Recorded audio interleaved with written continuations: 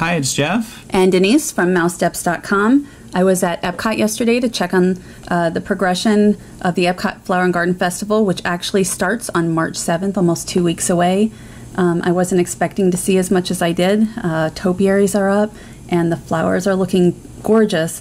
Obviously not everything's up, but... Yeah, I was not able to make it yesterday to Epcot, so this is very, very nice to see it all myself, too. The nice thing about living here is you can see it's 2 weeks away, and yet guests are already getting a preview of the festival, and it's almost like getting, for us locals, an extra couple weeks of the festival, and that's pretty exciting. You can see butterflies and flowers.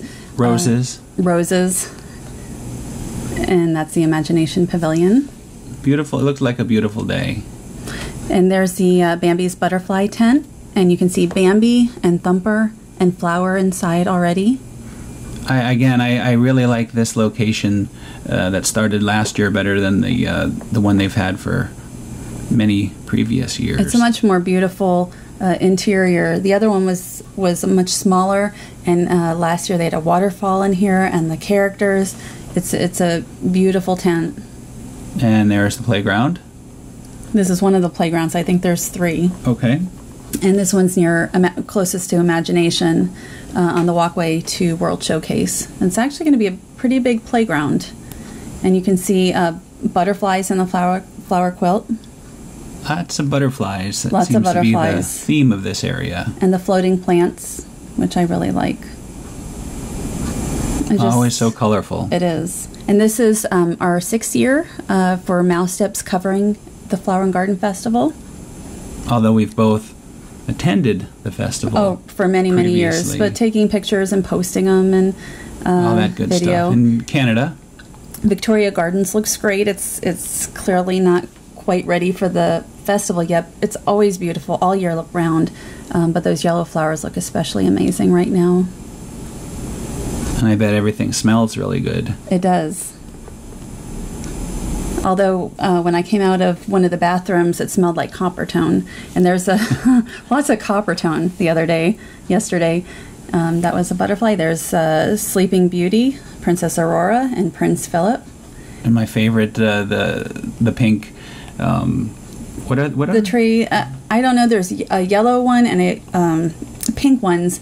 That are just blooming at this time of year, and obviously they're just about done with their peak season. But every they're beautiful. year, right at the beginning, we almost always before the festival is when we get our best photos of this area. Right, there's a yellow one at the Imagination Pavilion, and I used to know the type. 5 fingers, unlike the mouse who only has the 4 fingers. Well, so Mickey Mouse isn't human. There's Cinderella and Prince Charming, and they look great. Really great, as always. And this is their same location as last year, as is Sleeping Beauty and Prince Philip. The flower cam. Looking up, I like looking at different viewpoints. You can see that pink tree in the background. France it seems to have some extra flowers out, but I don't see the fragrance. The fragrance bottles. No, not yet. And the fragrance garden is still empty for now, but I'm sure that'll fill in about 2 weeks.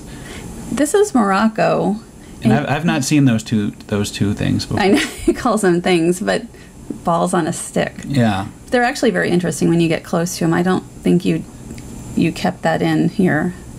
And here is the U.S., and I'm not sure what is going to go in here, but they've already started with the flowers. This is sort of in the back area next to the shop. As you said, they did recycling last year. A former fountain in Italy. And there's Lady and the Tramp back in their location. This is where they've been most of the last few years. And all the guests seemed to want to touch Lady's hair yesterday. I don't blame them. I've never done it myself, though. It's a good location for them. It is a nice location. It's a great topiary set. And this is a change from previous years. Snow White and the 7 Dwarfs, right along the water. It's definitely a great location with Spaceship Earth in the background. And this is right at the beginning of Germany, so it fits into where they normally are. it's just much easier to see them.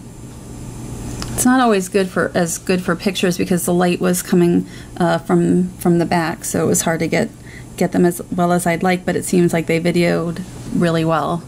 And there's Snow White.